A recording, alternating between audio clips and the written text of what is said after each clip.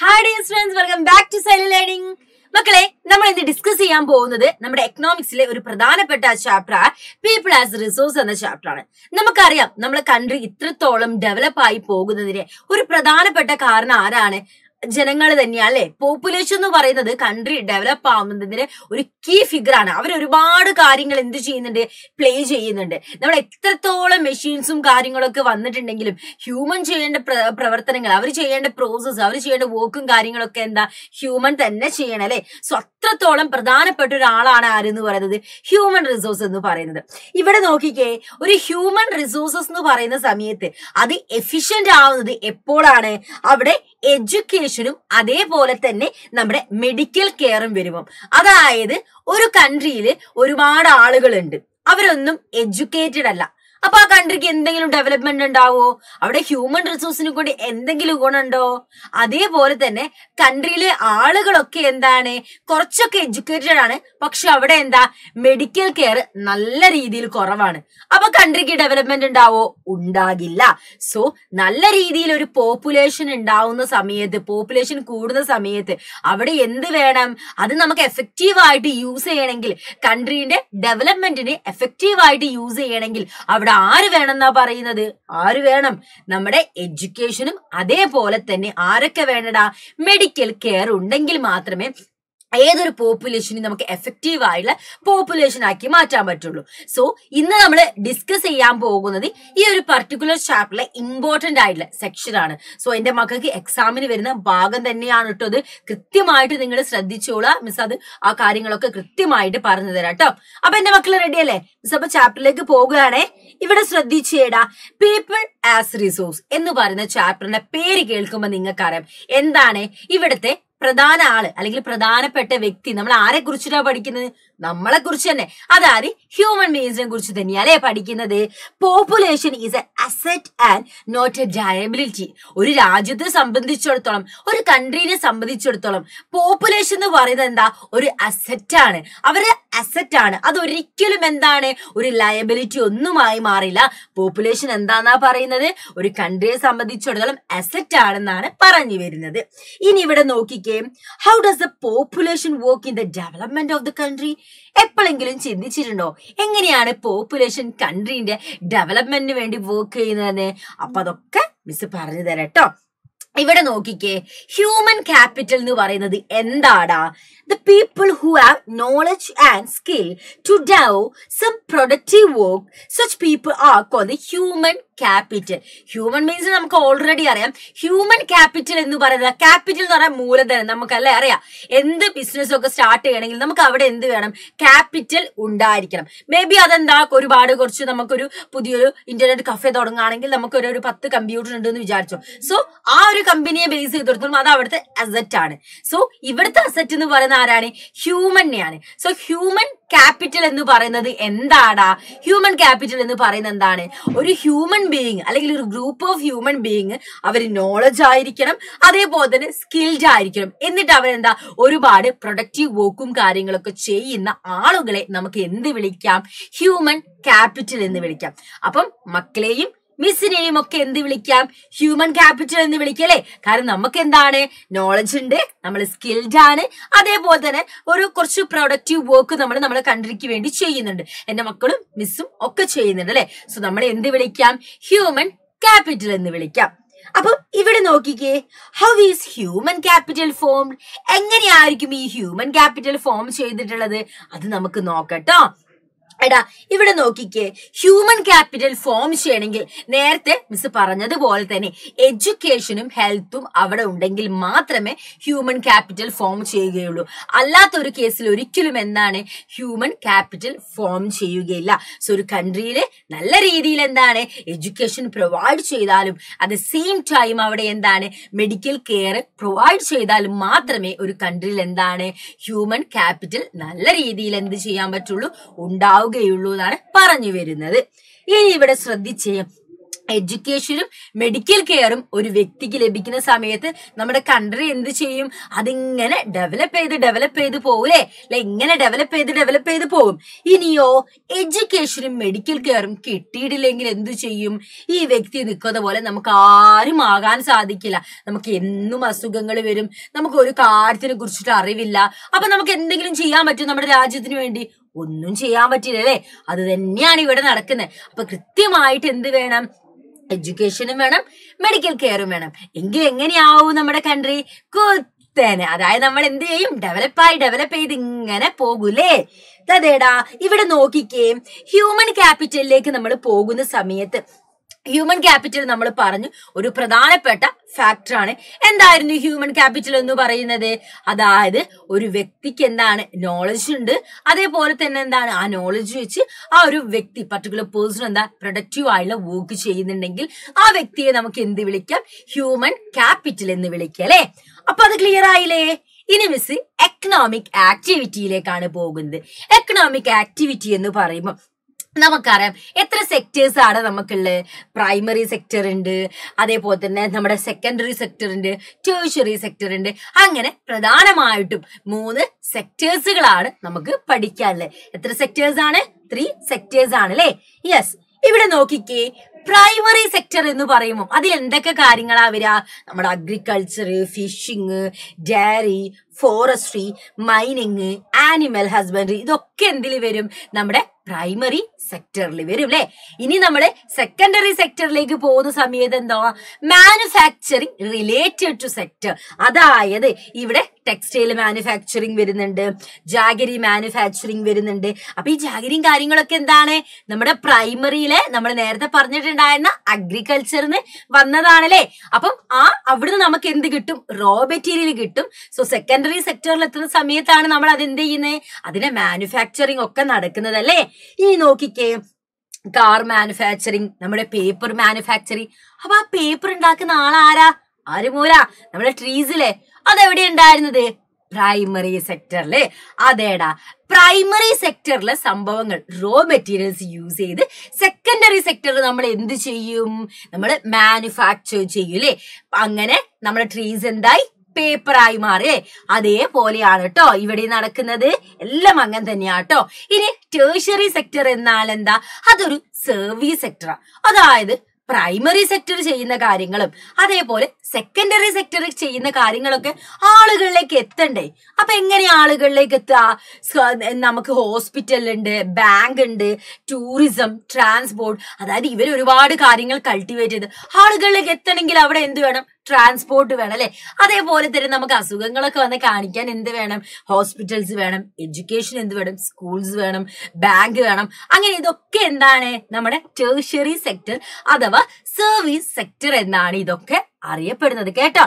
അപ്പൊ ഈ 3 സെക്ടേഴ്സും clear ആയില്ലടാ? Okay.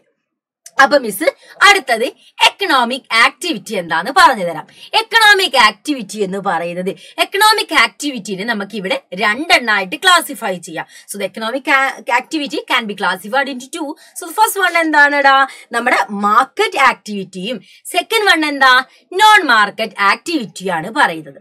അപ്പം മാർക്കറ്റ് ആക്ടിവിറ്റി എന്താണെന്ന് കേൾക്കുന്ന മുന്നേ ഒരൊറ്റ കാര്യം ആലോചിച്ചത്, ഫോർ മണി, പണത്തിന് വേണ്ടിയിട്ടാണ് അല്ലെ? ഇവിടെ നോക്കിക്കേ, market activity are those activities which perform basically for the purpose of earn profit in the market. മാർക്കറ്റിൽ എന്താണ്? പ്രോഫിറ്റ് ലഭിക്കാൻ വേണ്ടി. അത് ക്ലിയർലി എന്താണ്? മണി ബേസ്ഡ് ആണ്. ഇനി എന്താ? നോൺ മാർക്കറ്റിംഗ് ആക്ടിവിറ്റി എന്ന് പറയുന്നത് അവിടെ എന്താ?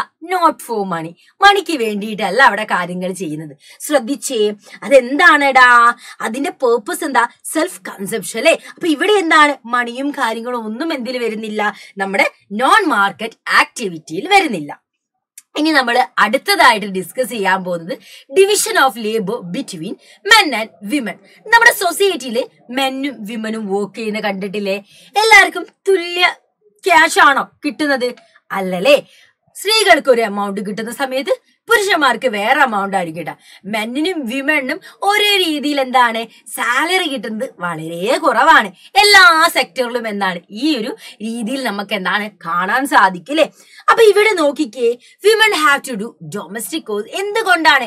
വീടുകളിലെ ജോലി ചെയ്തതൊന്നും പറയല, അവരെപ്പോഴും വീട്ടിലെ കാര്യങ്ങളൊക്കെ നോക്കിയിട്ട് വീട്ടിൽ എന്താ തുണി കഴുകുക, അതേപോലെ അലക്കുക, തുണി കഴുകുക തന്നെ അലക്കല്ലേ, സോറി മാറിപ്പോയടാ. അതേപോലെ തന്നെ എന്താണ് നമ്മൾ അയൺ ചെയ്യുക, റൂം ക്ലീൻ ചെയ്യുക, ദെൻ കുട്ടികൾ നോക്കുക, അങ്ങനെയുള്ള എല്ലാ ഡ്യൂട്ടീസും ചെയ്തിട്ട് എന്താണ് ഇങ്ങനെ ഇരിക്കുക അല്ലെ. ഇവിടെ നോക്കിക്കേ, ആ സമയത്ത് മെന്നിനെ വെച്ച് നോക്കുമ്പോൾ അവരൊരു ഡെവലപ്മെന്റ് ഉണ്ടാവും. വിമണിനെ വെച്ച് നോക്കുമ്പോഴോ ഡെവലപ്മെന്റ് ആണോ ഉണ്ടാവുന്നത്? അല്ല.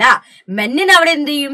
അവരെ ക്യാഷും മണിയും കൂടുന്ന സമയത്ത് വിമൺ എന്ത് ചെയ്യാണ്? അത് കുറഞ്ഞു വരും അല്ലെ. ഇതിന്റെ കാരണം എന്താണെന്ന് എപ്പോഴെങ്കിലും ശ്രദ്ധിച്ചിട്ടുണ്ടോ? Why does this happen? എന്തുകൊണ്ടാണ് ഇതൊക്കെ മക്കളെ നടക്കുന്നത്? ഫീമെയിൽ എന്ന് പറയുന്ന സമയത്ത് പലപ്പോഴും എല്ലായിടത്തുമുള്ള കേസല്ല മിസ് പറയുന്നത്, എന്നാലും ഇന്ത്യയിൽ പലയിടങ്ങളിലും സ്ത്രീകൾക്ക് എന്ത് ചെയ്യുന്നില്ല? വിദ്യാഭ്യാസം കൊടുക്കുന്നില്ല.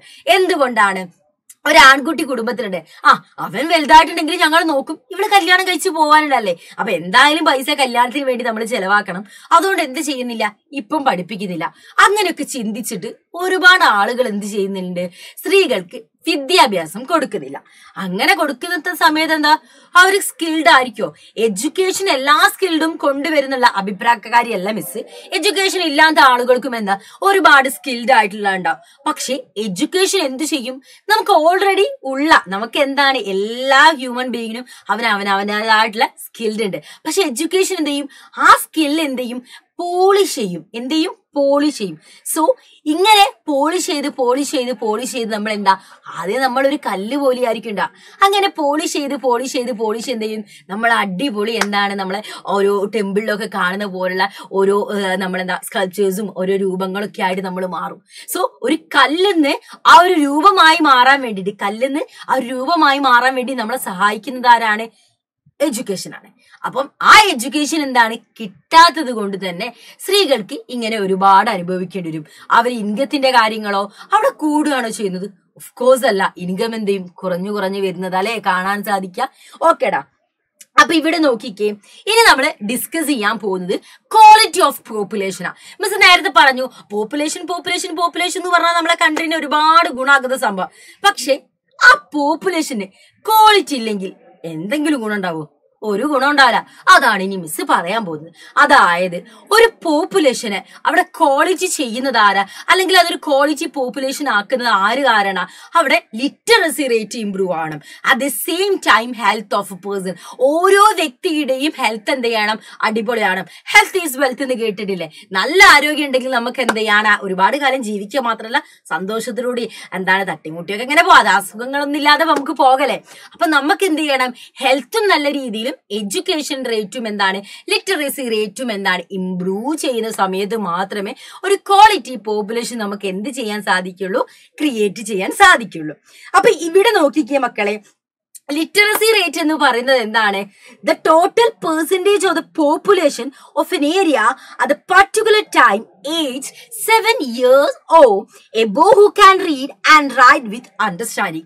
അത് കേൾക്കുമ്പോൾ തന്നെ അറിയാം. The total percentage of the population of N area at A particular time age 7 years old above who can read and write with understanding. അവർ നമുക്ക് എന്താണ് ലിറ്ററസി റേറ്റ് പറയാം. അപ്പൊ ഇവിടെ നോക്കിക്കേ, 1958 വെറും 80% ആളുകൾക്ക് മാത്രമേ ലിറ്ററസി ഉണ്ടായിട്ടുള്ളൂ. പക്ഷെ 1992 ആയ സമയത്ത് 52% വന്നു.